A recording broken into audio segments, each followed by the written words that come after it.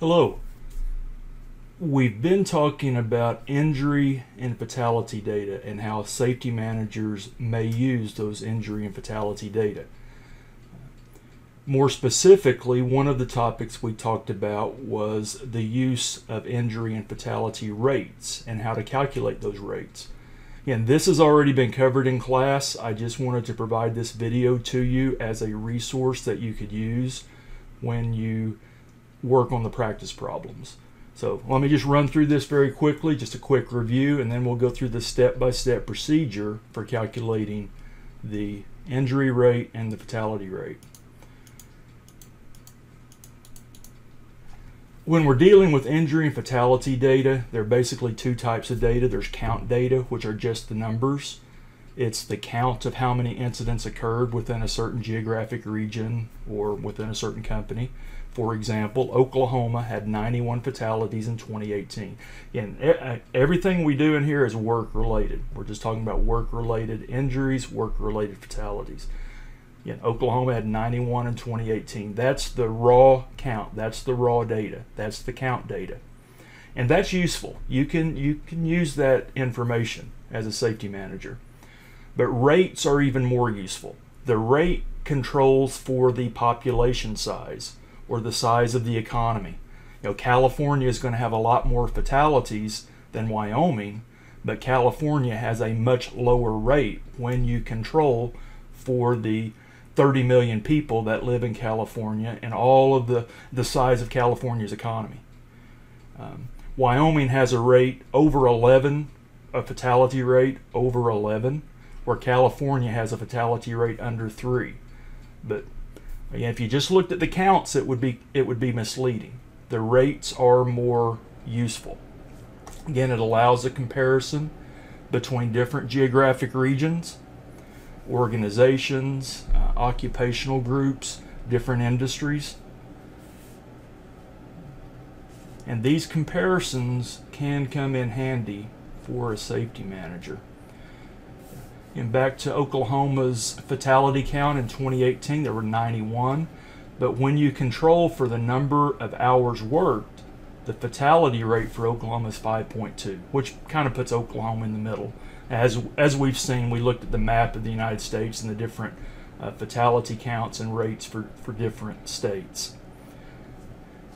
Give you a little bit more information about rates and how they are calculated. One thing I do need to mention, Oklahoma's rate is 5.2 fatalities for every 100,000 full-time equivalent workers. FTE equals full-time equivalent, and we'll talk a little bit more about what that means on the next slide. Again, a little bit more information on rates. Rate is the number of events per some base population or some base unit. Injury rates, fatality rates, the base will usually be full-time equivalent workers, the number of full-time equivalent workers. That could be 100, 10,000, 100,000, depending on the type of rate. Talk a little bit more about that in just a second. 5.2 fatalities per 100,000 workers. Fatality rates at the national level are generally measured per 100,000 workers. 100,000 workers is the base, but we use hours worked data to calculate the rate. Again, don't want to get ahead of myself. Okay, calculating rates, we need the raw number of events. We need the count data.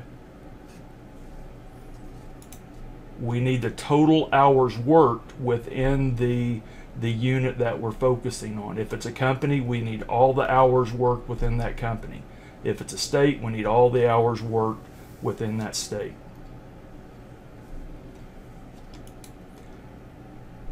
Once we have the count data and the hours worked, we'll multiply that by a base value. Again, 100 FTE is a common base value when you're talking about injury rates.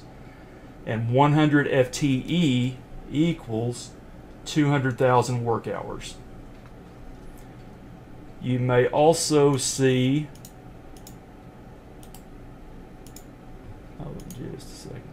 You may also see 10,000 FTE, the number that's used in the formula if you're calculating a rate per 10,000 full-time equivalent workers, you're going to use 2 million.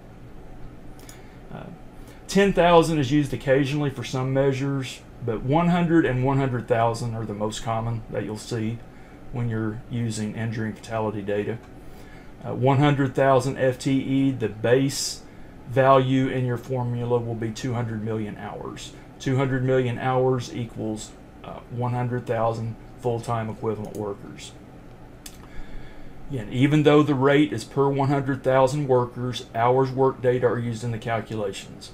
100,000 FTE workers equals 200 million hours. And this all goes back to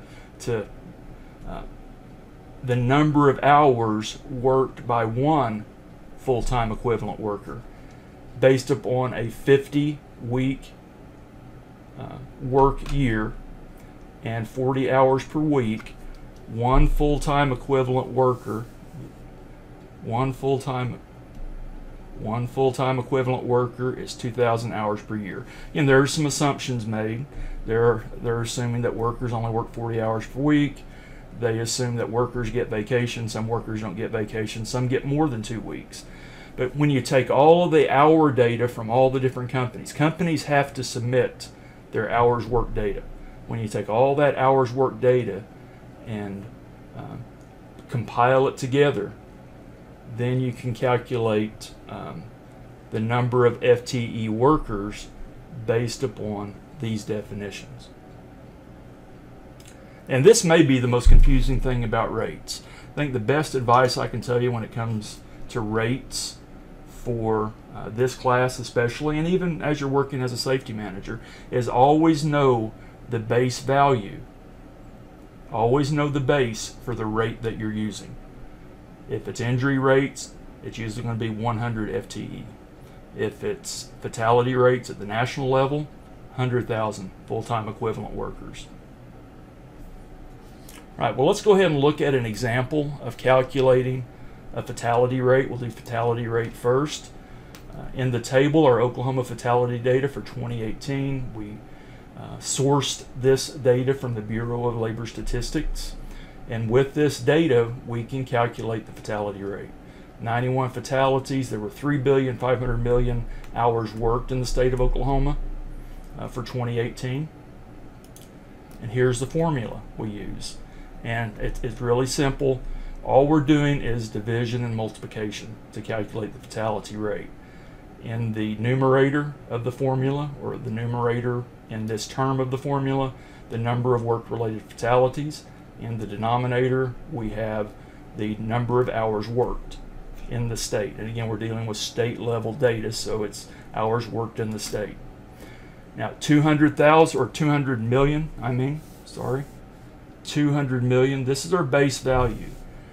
That is the equivalent of 100,000 full-time equivalent workers. That is 100,000 full-time equivalent workers. And that's a constant. When we're calculating fatalities, that's going to be your constant. And again, it's really simple. Just plug in the numbers and do the math. We have 91 fatalities. So we plug that in there. We have 3,500,000,000 hours worked. We plug that in there. Again, the constant is constant, doesn't change. Now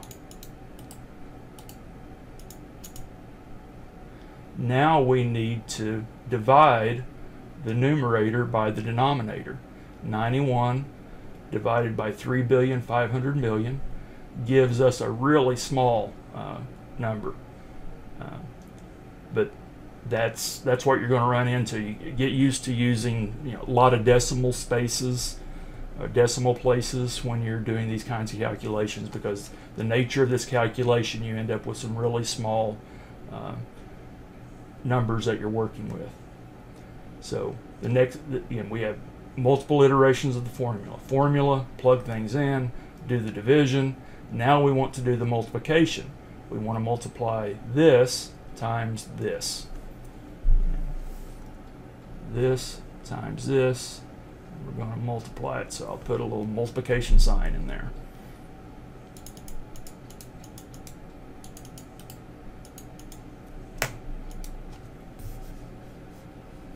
Okay, I'm having some malfunctions with my pen. I apologize. Let me.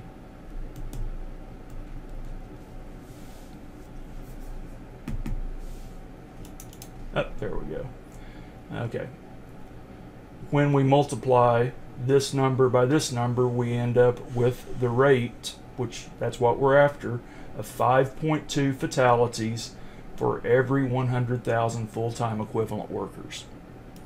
Again, here's some more information about the whole concept of full-time equivalent workers.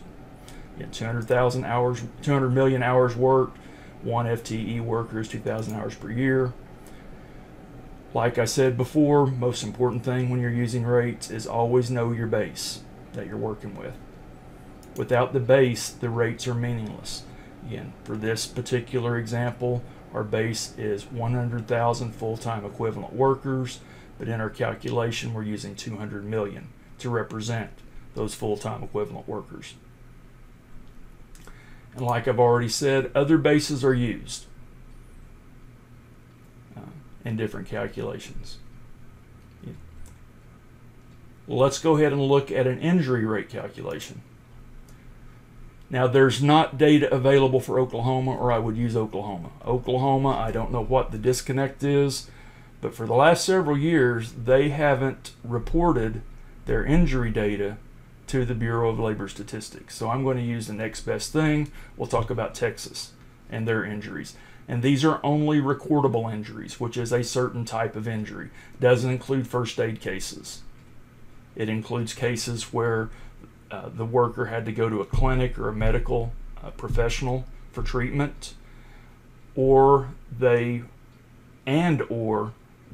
missed work days because of the injury. Those are two basic conditions that can cause an injury to be a recordable injury. And we'll talk more about that later in the semester.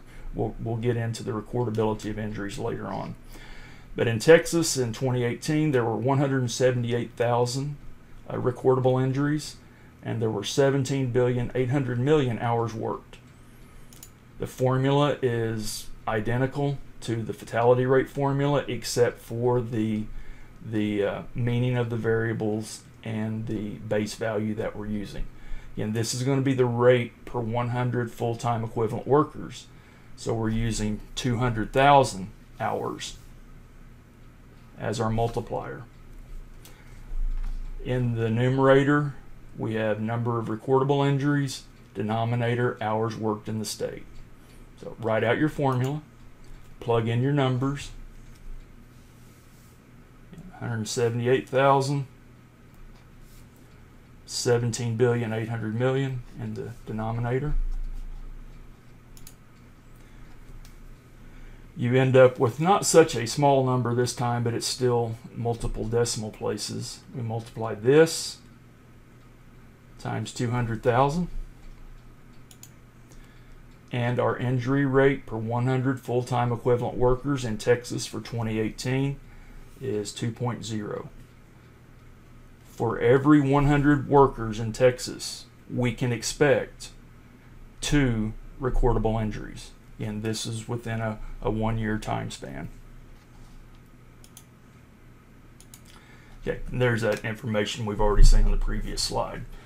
Again, that's pretty much it. We're going to revisit rates and the whole concept of rate and calculating rates later in the semester, but it's important to understand rate anytime you're dealing with injury and fatality data. You do have an assignment, some practice problems, where you will calculate the injury rate and the fatality rate. Then once you complete those practice problems, there's a 5-question quiz that you will complete. If you have any questions about these calculation procedures, let me know. Hopefully the video helps, gives you something that you can go back to when you are working on the practice problems, the worksheet that's provided. All right, have a good day, and I will see you in class.